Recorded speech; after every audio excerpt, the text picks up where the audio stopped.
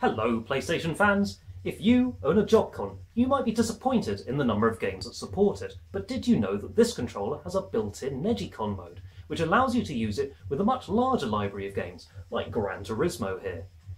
If you didn't know that, and would like to know how to enable it, I'll show you how now. To enable the neGcon mode, all you need to do is ensure that the wheel is in the central position, to hold the mode button on the controller, and then to switch the PlayStation on. If you do that correctly, the mode light will flash and you're in neGcon mode.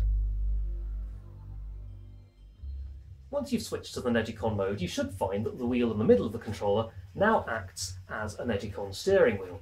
Now, it's not an ideal replacement for the neGcon because the Jogcon lacks the neGcon's analog buttons and analog trigger. It also lacks the ergonomics that made the neGcon so popular. However, there are only about 3 games that support the Jogcon, whereas there are a lot more that support the neGcon, so this does mean that you'll be able to get a bit more use out of this much maligned controller. I should of course add that playing the games this way is not necessarily going to make you any better at them, but it should at least provide a new and interesting way to experience them. That's all for this tip. Hope you enjoyed it, and thanks very much for watching.